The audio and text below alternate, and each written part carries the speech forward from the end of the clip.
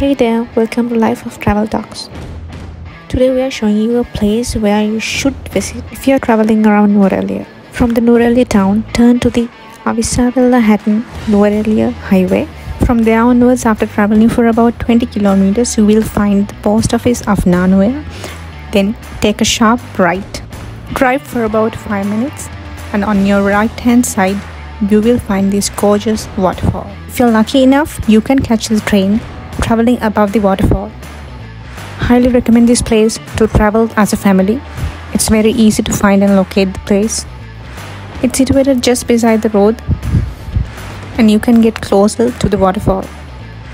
But always be very careful of the flash floods or sudden rise in the water level.